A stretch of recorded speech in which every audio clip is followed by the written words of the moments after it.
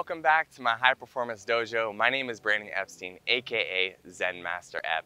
And in today's video, I'm going to give you some tools to break free from your depression. Now to start, I just want to say that you are not alone. So many people in the United States, in the world in general, deal with depression on a consistent basis. Actually, the numbers show that over 19 million people do. But luckily for you, there are some tools that you can utilize starting today to start to break free from your depression. So let's get into what those might be. So first, let's just start by defining depression. Depression is not just feeling bad or sad or uninterested in things you used to like. If that's something you experience, that's something that we all experience. All of us experience the symptoms of depression over short periods of time. It's just part of the human experience and it's completely natural. What makes depression depression is the extended period of suffering. So when you're suffering for over 2 weeks and you're constantly in this cycle of feeling depressed and sad and just always thinking about all the things wrong in your life, and you don't feel interested in the things that you used to be interested in, and you just feel completely drained of energy. And so when you're stuck in this state of being for more than 2 weeks, you're dealing with depression. And the only way to get you out is to break the cycle, because you're in a cycle right now. That's what it is. And the only way to break you out is to change the energy. If you don't change your energy, you won't change your mental state. And really the core issue that causes depression is an imbalance in your hormones. That's what it comes down to. And so when your hormones are imbalanced, we know that your energy system is out of balance. So we're gonna focus on your energy system to get you rocking and rolling again. All right, so the first thing I want you to do is start by eliminating things that may be causing your depression. And so you need to go on a little bit of a detox. And I actually made a video going deep into this and all the things you can do to detoxify your mind in a video that I'll link up here in the corner of the screen right now. But some high level things I'll mention quickly are you need to detoxify yourself from negative environments. If you're constantly going places where it's bringing you back into these depressed states, stop going to them. If you're constantly around negative people that are just feeding your negative states, these depressive states, stop spending time with those people. If you're constantly taking in drugs or substances that are making you end up back in these depressive states, stop taking those. If you're constantly taking in excessive amounts of processed food, refined sugar and carbs, those kind of things can also lead to this depressive state. So everything that you put in your body is affecting your energy and is going to affect the way you feel. And as long as you continue with the bad habits, you're not going to be able to break free from this cycle you're in. And I'm someone who even goes so far to believe that prescription drugs are just a band-aid to this issue. Yes, do they artificially pump the hormones you want in your body and the neurotransmitters? Yes, they definitely do that. But what happens when you stop taking those pills? You're gonna go back to that same cycle. So instead of taking pills, let's break free from all of it and detox from the pills as well and start to just input positivity into our life and get rid of and eliminate all of those negative things that you were doing before.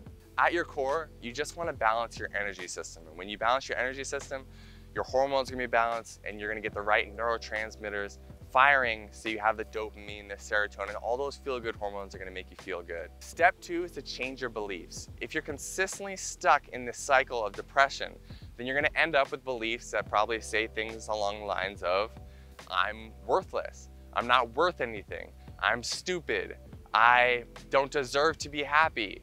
And you may not even know that these beliefs exist, but they're all going on the subconscious level. So consciously, you may be thinking to yourself, oh, I deserve to be happy.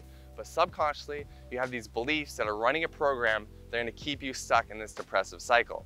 So to identify your beliefs and then change them, you need to be going deep into your subconscious mind. Now, I created a playlist to walk you through this process. And if you've been dealing with depression a long time, I know I'm giving you a couple of different resources to use, but understand that this is a great long-term fix. It's much better than just taking a pill. So if you want the playlist that's gonna help you overcome these limiting beliefs and move into beliefs that are gonna serve you, check it out, go open a new tab. It's linked in the corner of the screen right now.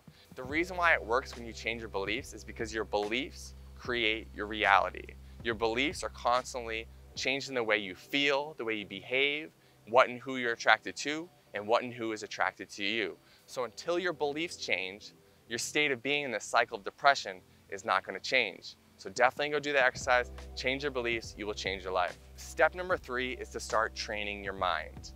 Now, I've talked about this in past videos. If you have a heart disease And your doctor knows that. He's gonna say, okay, well, you should start exercising so you can build your muscle, which is your heart and all the other muscles in your body, because you're weak right now.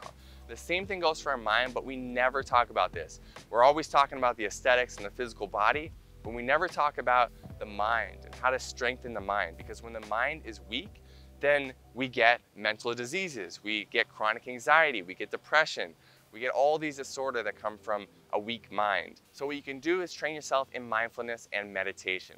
Mindfulness and meditation help build that mental muscle to allow you to control how you feel in the present moment at all times. Because what happens is you start to gain this greater awareness. You start to realize, ooh, I don't feel good right now. And you can ask the question, well, why don't I feel good? Okay, well, let's deal with that issue. Let's come back to the present moment. Let's start feeling good. What do I need to feel good? All right, let's meditate on something that makes me feel good, which is gratitude.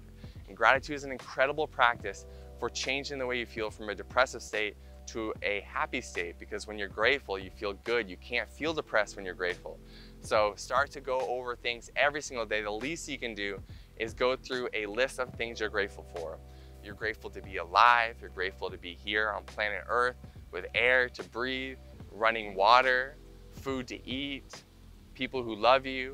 Go through the list of all the things you're grateful for, because even when you're in your worst, there's always something to be grateful for. And then finally, if you would like a tool to do more meditations, I have a 7-day free meditation experience. And this meditation experience is actually very easy for you. All you have to do is listen to it. It's guided meditations, goes over 7 days, and it'll start to build that mental muscle for you. So I linked that up in the description below. All you have to do is download my app. It's available on iOS, on Android. And if you do this for 7 days, you're gonna start to feel a shift in your mind, and you're gonna start to feel yourself shift out of these depressive states into a more present and peaceful state of mind. Step 4 is to change your habits. Basically do the opposite of what you've been doing if you're constantly feeling depressed. So spend more time out in nature, spend more time outside, spend more time moving your body, doing exercise, trying things like yoga, ride a bike, just go for walks outside.